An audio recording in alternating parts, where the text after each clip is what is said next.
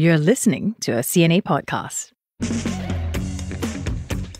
Hello everybody, it's Otelli Edwards here for another special episode of Deep Dive. Now I'm sure you've read it or perhaps even seen it online, videos circulating on social media that has pretty much gone viral. I'm talking about what happened last Saturday when a car fell into a sinkhole along Tanjong Katong Road. Now 1 minute we see it, it was there, and the next it looked like the road opened up and the car with the driver in it was like swallowed whole and the car basically disappeared. And thankfully the driver managed to exit the car and was rescued by some very brave construction workers who basically rushed to her rescue. Obviously, it's been a few days and the internet has been full of questions. Generally, how did sinkholes happen and what does it have to do with our underground construction work? And also, does it have anything to do with climate change? Here with me are two gentlemen who are here to explain a little bit more about sinkholes to us. First up, Dr. Stefan Chua. He's Research Assistant Professor at the Earth Observatory of Singapore in NTU. Welcome, Stefan. Thanks for having me. And we also have David Ng. He's Chairman of the Civil and Structural Engineering Technical Committee at the Institution of Engineers Singapore. Welcome to you both. Hi, everyone. Okay, gentlemen, help us understand this first, right, in terms of how sinkholes are formed. Firstly, would you say there's any difference between a natural sinkhole that's caused by weather and one that's perhaps caused by human activities like construction? Stefan, perhaps you want to start first? As a geologist, I would say that it's both because the processes are the same and the processes are typically natural. It's basically water or dissolution of underground rock or sediments. So that's the natural part. But man-made part is when you apply human construction, human developments on that area, which means that you're talking about instead of a natural hillside, a natural slope, a natural plain, you have roads and buildings being affected. So it is a natural phenomenon. But in a man-made situation, then it becomes a man-made problem or engineering problem in some cases. Oh, David, an engineering problem? You'd second that? Yeah, we do see quite a lot of number of sinkholes that actually are related to construction activities, which is engineering works. So yeah, I don't deny that. But there are actually many mitigation measures that actually we put in whenever we do such underground work that is most likely the one to cause any potential sinkhole to occur, which is what we can see in the past. There have been a number of sinkholes that has occurred that is actually related to construction activities such as underground construction, underground deep excavation, and tunneling works, and so on. We have seen sinkholes in various sizes. One of the ones that was quite vivid in our memory, I think, would be that sinkhole we saw in Malaysia where the woman basically slipped in and fell. And it looked like it was a round, rather small sinkhole. And then the one we saw, the most recent one along Tanjong Katong, was quite a massive one. So in a nutshell, right, what actually determines the size of a sinkhole? There are many factors at play, but more or less you can look at it as the size of the underground space. The more underground space that's being eroded by water or dissolved by water, the larger the potential sinkhole. Of course, it also depends on the overburden, how much weight is on top. So if you put them together, it's just about how much space at the bottom, how much weight at the top. That will kind of determine how big the cavity is for the sinkhole to develop. David, in your experience, when you have to have this tough job of making sure that sinkholes don't happen, help us understand what are some of the challenges involved? I mean, how could something like this be prevented? Well, we can see that the construction activities that are related to potential sinkhole are actually underground construction. The problem is that such underground construction will actually lead to some potential void being formed underground. So from a void that could be created as a result of the construction, for example, some of the soil and water may have leaked into the deep excavation site. So whatever soil that has come in, it will left behind a void. This void may eventually propagate to become bigger. It will near to the surface of the road and actually where the cave-in may occur. So such void may also be created by tunneling works using tunneling machine when it overcuts more than the volume of soil that it's supposed to cut. By right, it's supposed to just cut a cylindrical shape to construct the tunnel, but then it may overcut more, such as sometimes you encounter some unexpected ground condition that is loose sand filled with water. So when you cut through it, such water and sand will just flow into the tunnel boring machine and a void is formed, sometimes without us knowing it. And this void may eventually slowly propagate. Now, so just now you asked about the question, how do we know how big such void is and so on, right? Yeah, how do we prevent from something like this happening again? So the void can grow quite big, but it's just that when we discover it, because the void may exist in the ground for some time, and then it's just like initially you may have some thickness of soil on top and the thickness of road on top, where your vehicle and human walking past, it's like a bridge that you can still support, but below is actually void. But this soil below will slowly drop down, continue to drop down because of gravity, and it becomes so thin that it's just like a piece of paper. Then it cannot take any more load on top. So anyone that walk on it or a car that go on it will just cause a spoil to cave in. In construction activities that we are doing, we are very careful to prevent such void from forming at first. If we want to prevent sinkhole, we must prevent the void from forming. So we have to install adequately robust retaining wall to prevent soil and water from coming into the excavation. And during the bore tunneling work, we also have to put in a lot of precautionary measures. We call it the key performance indicator that we monitor very closely during the tunneling work to make sure that we don't over-excavate more than what we need, so that they will eliminate the risk of forming the void underground that will eventually grow big and become a sinkhole. Stefan, given the increasing intensity of rainfall that we have seen and also the prevalence of all this underground infrastructure development in Singapore, are there certain early warning signs you are currently missing or perhaps underestimating that could lead into perhaps more frequent or larger sinkholes in the future? Going back to what Davey has said, indeed, engineering solutions have been able to mitigate against a lot of these risks. So related to your question, right? So for example, oversaturated soils. Because right now what David is mentioning is indeed seems to be the major sinkhole cause in urbanized environments for the last 20 years. Basically water leakage. And water leakage can be managed, can be monitored. The thing that cannot really be mitigated against is precipitation, either through heavy rainfall or in other countries through ice melt. This one is tricky because based on what we know and what we can forecast, we're going to have more intense rainfalls for longer. Water can travel overland or underground, depends on how impervious the surface is. That means soils will stay wet and saturated and therefore weaker for longer. And of course, the second thing is the water table. I think the water table in Singapore is often very shallow. The water table is basically a layer of water that sits under in equilibrium with the air and ground pressures. So it's there. So any form of rainfall patterns or sea level rise can actually cause this water level to come up and down, affecting some of the weaknesses underground. So hearing what Stefan has said, David, I'm curious to know from an engineering perspective, right? Adaptation. How are current monitoring protocols, for instance, adapting to these escalating risks? Are the protocols keeping up? In fact, we already have very detailed monitoring program for each of these underground construction work.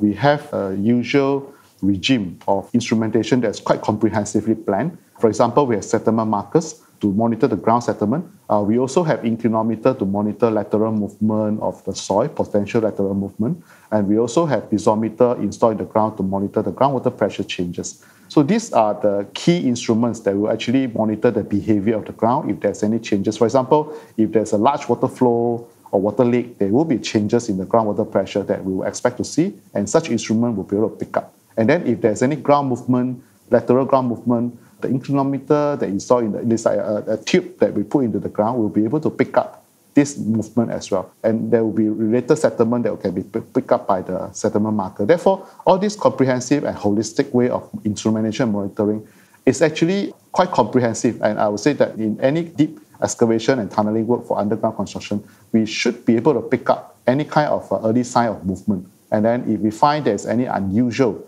type of movement that's excessive, we will immediately look into it and investigate further. So actually, off air, Stefan, you mentioned something quite interesting, that actually different parts of Singapore, the ground that we're standing on is sort of made up of different granite, and some spots are just a bit more, would you say, hardier than, like the east versus the west? So give us some examples of that. So engineers in Singapore, geologists, we know Singapore is what we call a juxtaposition of different geological units. They're outcrop. That means they are the surface units. Where you are, Otelli, right now, At One North. Tell me, how sturdy, what sort of grounds am I on?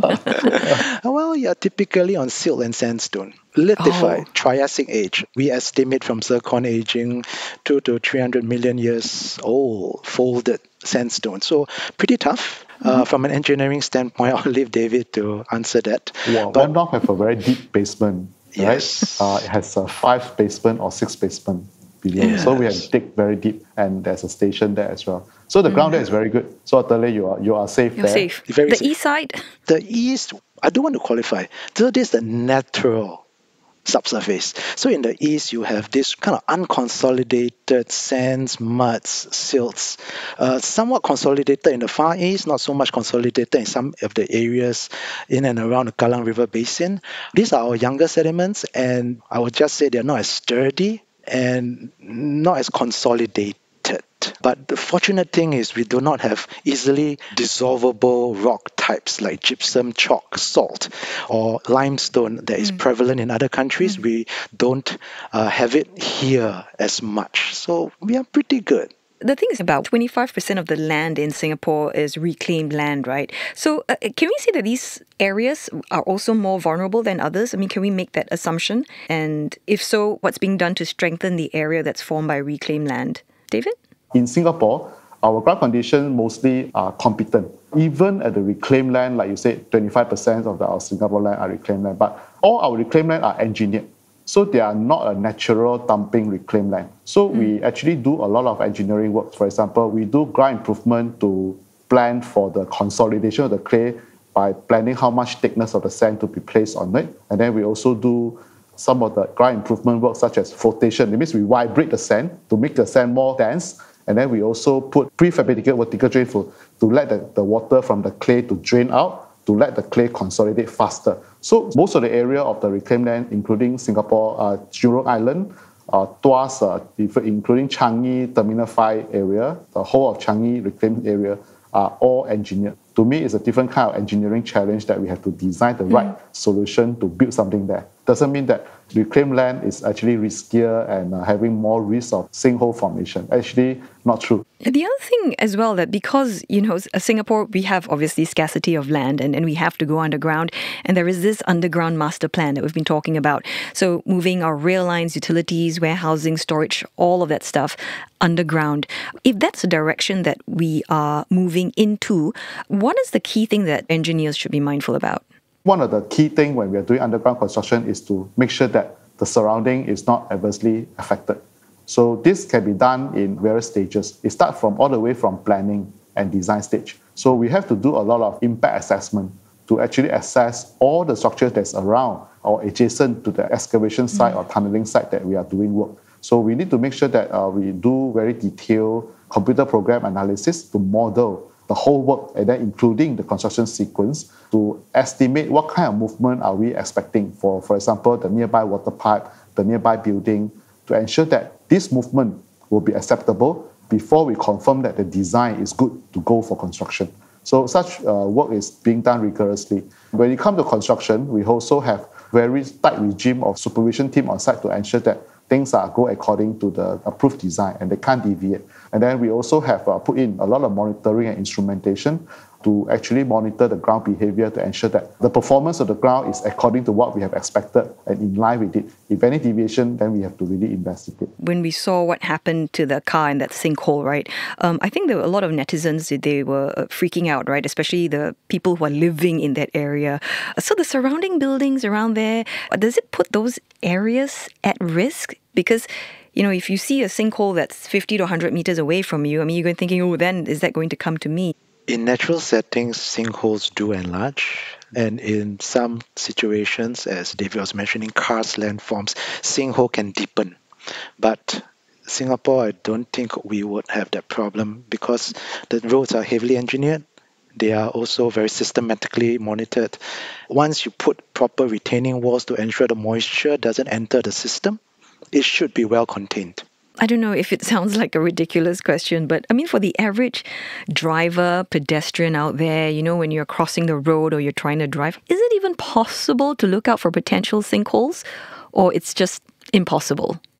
Maybe let me add on to what Dr. Steven has mentioned just now. It's unlikely that the sinkhole will usually deepen because we are not in the karstic limestone area, but there is an influence zone that we are looking at. So like, it's just like earthquake, there's an epicenter, and then it will dissipate, become smaller and smaller as the ripple opens up in a circular manner. So this sinkhole is a similar condition where once the sinkhole occurs at the location of the sinkhole, typically we're looking at a radius of 3 times the depth of the crater to be the influence zone that will be affected by the sinkhole, which means that area in this influence zone, we are expecting some soil movement that will be moving towards this crater because there's a void there. For sure, there will be some movement that is moving towards this void. So this area of 3 times, for example, the crater is 10 meters. So at most, we are looking at a 30-meter radius all around the center of this sinkhole. That is the area of concern. That's what I think now you are seeing that the authorities are actually closing up the area. That is actually the area influence zone, and they're doing a lot of investigation there to ensure that on shallow area there's no void, and in deeper area there's also no void by doing GPR scanning, by doing probing, and so on. If the area within the influence zone is safe, beyond that, there's no concern about it. Yeah. It's still hard for the individual to spot these things. Actually, it's very rare for Singapore to have a naturally occurring sinkhole. So usually it's linked to construction activity. So the way to eliminate sinkhole is actually to have a very tight control in the construction activity, to monitor any telltale sign from the construction activity side, to be fair, right? So you don't expect human to be walking around with an X-ray eye to see whether there's any void or sinkhole. It's not possible. Now that this sinkhole incident, obviously investigations are still ongoing, but typically cases like that, right? Maybe it involves different companies or maybe very old pipes, etc. But how easy is it to actually figure out who's going to be responsible for it and to get things done, fixed quickly and fairly? Is it going to be a very straightforward thing, or do we need to find better ways to solve these problems? It's actually more than one party. Singapore is a very urbanized city. So in the same area, we have road, we have water pipe, we also have M-Park walkway and so on. We also have a residential area next to it. So, for example, repairing the road will be LTA's job. Repairing the water pipe will be PUB job. And then BCA is the one that overseeing all the construction work that's all around it. So all these parties will do their own part to ensure that the things piece together. Of course, they also have to work together and coordinate. That has been always the case whenever any project is done in this manner. All the agencies actually are involved in the approval process before the work can start, actually. And Stefan, just sort of like moving forward, what are some of the areas that you think can be tightened up or can be improved? I think more extensive soil investigations definitely will help to understand underground complexities. I think that's already being done. As what David was mentioning in terms of creating cavities, to be more mindful of sedimentary units that are quite unpredictable in certain areas. And I think, again, this knowledge needs further investigation, because there was a recent look at Singapore's geology. There was a geological memoir that was a part of looking at the complexities, and with help from agencies and external partners, we discovered that Singapore has a very rich geological history. And with it comes our complexities and our geological past. So I guess what I'm trying to say is maybe the density in terms of the resolution of boreholes when you do some soil investigations would help to try to picture what's really underground. I've learned a thing or two definitely about sinkholes today. It is a complex issue. Thank you so very much, gentlemen, for your time and thoughts on this. To our viewers and our listeners as well, if you've got any feedback, do drop us a note. Thank you so much for listening in. And once again, this podcast would not have been possible without our amazing team. I'm going to do a big shout out to Tiffany Ang, Junani Johari, Joanne Chan, Saye Win, Ho Pei Ning, Nathaniel Fetelvero, Shaza Dalila, and Ellison Jenner. I guess I'll see you again next week. See you then.